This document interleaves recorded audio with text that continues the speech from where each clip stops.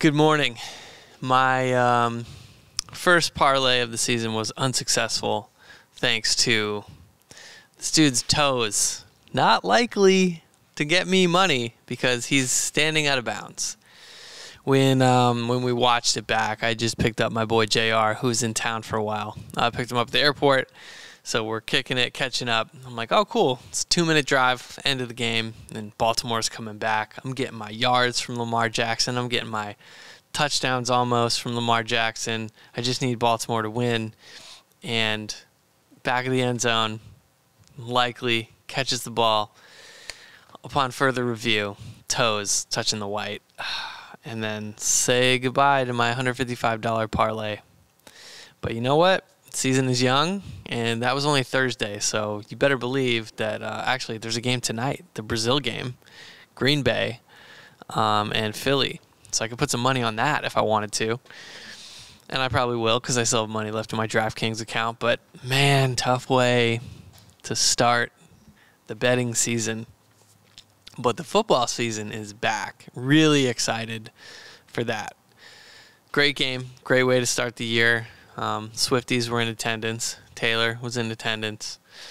Chiefs still dominating. Still riding high after back-to-back Super Bowls. Gonna make it 3? I don't know. It's a long season. And I'm, Patriots, ride or die. So we'll see how the season goes. We'll see how that goes this year. Look, no expectations. That's how you got to go into it. I'm just here for a good time. Let's get some scores. Let's develop the guys, okay? Just develop Drake May, see how he does. Card news. Y'all probably saw Jeff Wilson had bought that $100,000 Michael Jordan star rookie, star 85, at the National for $100,000. Just sold it on Golden Auctions at $244,000. So from July to early September, dude's making $144K on one card, which you could argue is the true Jordan rookie, but hey, whatever. It's good. It's good for people who have that card. I hope I have that card somewhere, but I don't know. And that was an 8, I think, near mint, PSA 8. $250,000 for a piece of cardboard. Silly. Ellie De La Cruz, Superfractor, 1 of 1, autoed, $116K, Golden Auctions. I got to find cards to give to Ken Golden because it's got the golden touch. A lot of traffic on those auctions. Card game's hot right now. It's just so hot right now. That's just how it goes. So football's back. I am looking forward to the weekend for college football. And in the meantime, I did break some cards myself. Some Mosaic NBA, which I just got in yesterday. My first blaster.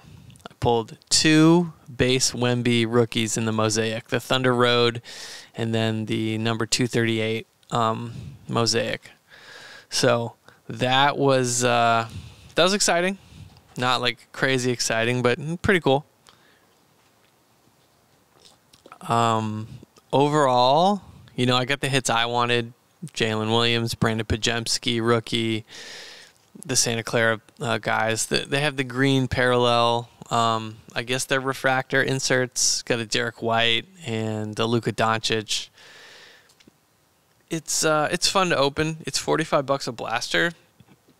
I think you can probably find it cheaper online, but I don't know how quickly you can get it, and the shipping I think actually makes it end up being what price I'm selling it for, $45. So that's the thing with the instant gratification of getting to buy something, and the convenience is, the price might be a little more than online, but you don't have to wait and you don't have to pay shipping. That's what we do, retail. That's how we do things here. We're going to have probably a busy weekend. It's the first week all kids have been back to school, and so I'm thinking that probably to end of day today, this Friday we're recording, and then Saturday going to be some good sales in here. But I'm going to be kicking back watching football. Alabama's playing USF. I think that's a day game Saturday, so have it up here on the big screen. Michigan, Texas. some good matchups. Just it's all sports all the time.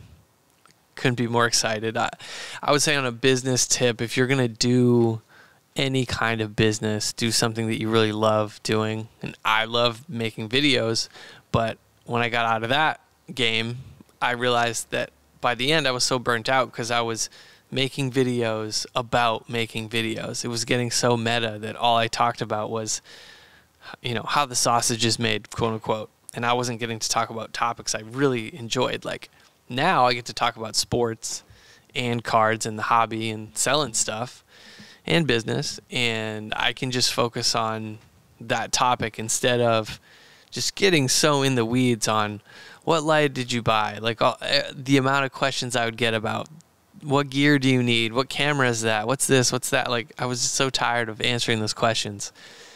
And the questions I want to answer now is, what's the best Victor Wembanyama card in the Mosaic 23-24? And it looks like, if I'm looking at this right here, Mosaic Wembanyama. Man can dream. Let's see what it is. Dang. There's a Panini Mosaic, white Mosaic introductions to 25. 10 grand. Or you get the gold glitter 1-5 jersey number, 9,500. Some of these Wembies are just insane. Or you could get the glitter SSP. I got the regular card, of course, in a retail blaster. But imagine getting one of those wild cards in a retail blaster.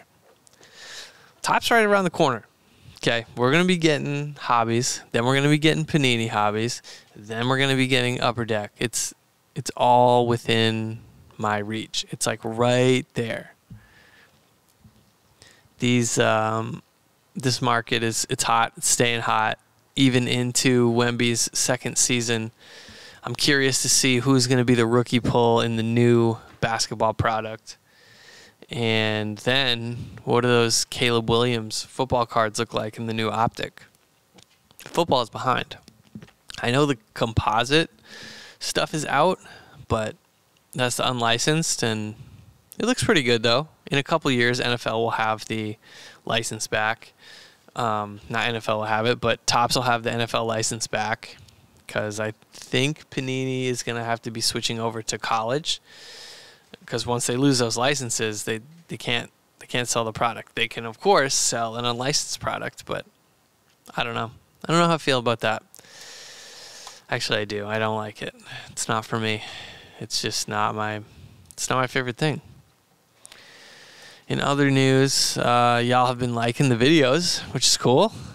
This seems to be working. It's forcing me to get some good thoughts out and just have that mind exercise in the morning before I get my day going. And like with any good thing, the consistency of making, if you're a business owner, I'm going to keep saying this, you got to make some kind of content. It might be writing, it might be taking pictures, it might be long form video, it might be short form video, it might be just audio podcast. Carve out time in your day, because it's the best free advertising you can have. And I was just talking about this with JR on the ride over here. If you can create an audience, then you have leverage with all these companies that in the past the model was, hey, Dave, you should pay us to do a sponsorship. No, now it's flipped. It's, no, actually, you should be paying me because I have a bigger audience that may not always go to your games or listen to your station or watch your channel. So you can't do that. You don't have the leverage until you have the leverage, until you have the audience. And that's the game that we're playing. And unfortunately, a lot of the salespeople at these bigger companies, they're selling an outdated product. It's not their fault. They just don't have a good product to sell you. So you can do it for vanity and for ego and say, yeah, dude, I got a commercial on TV. I'm on channel 6, channel 8, whatever.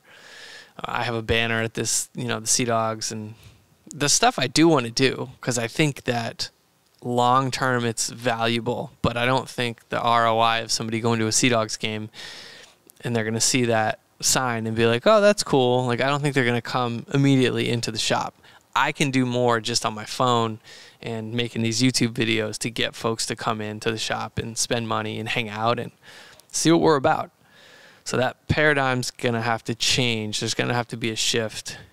But I think we're close, especially with AI driving everything.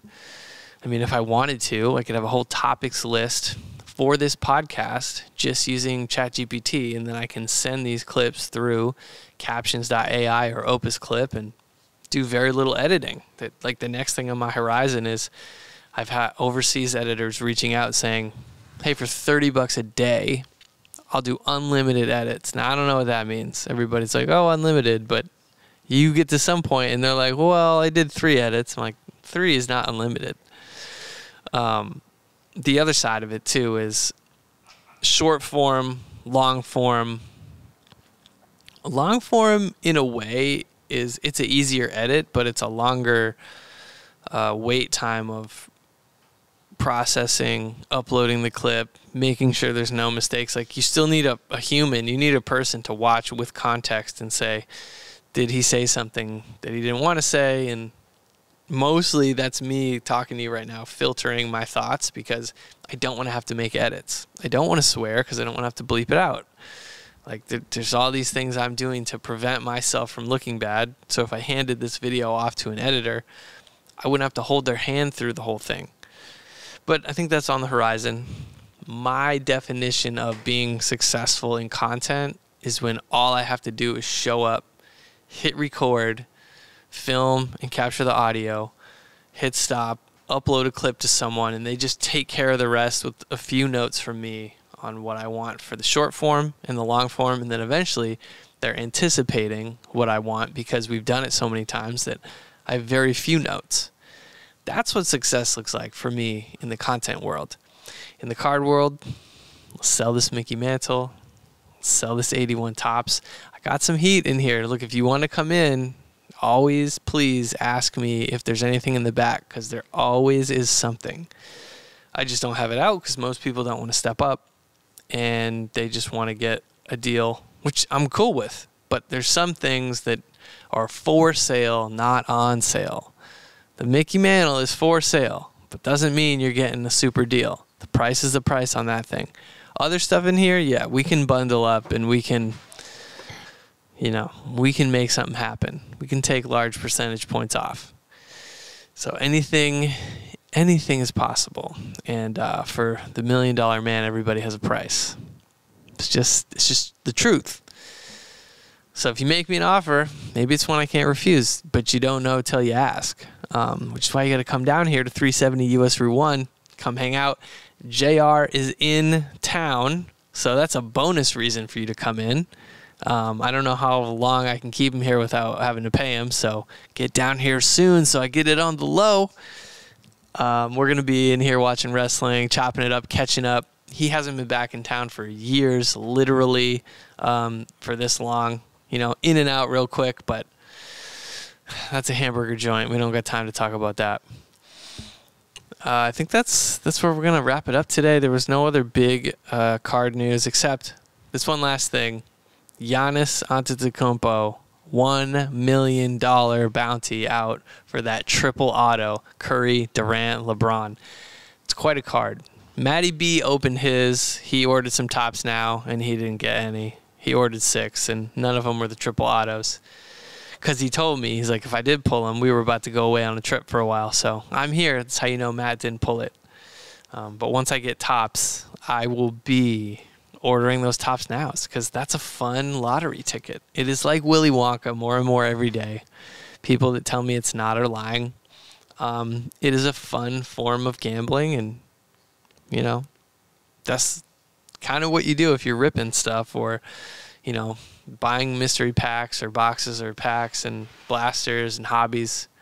There's an element of chance, big element of chance. Or you can come in here and we've got all the single cards. Just whoever you want, it's here. You can just get that one card that you want. But I got work to do. I'm sure all of you do as well. We're going to wrap it up. And it looks like somebody's calling me. So I'm going to check this voicemail and not pick it up, because if it's important, you're going to leave me a message. If it's really important, just text me. I will call you back. Okay, another one. See you guys tomorrow. Peace.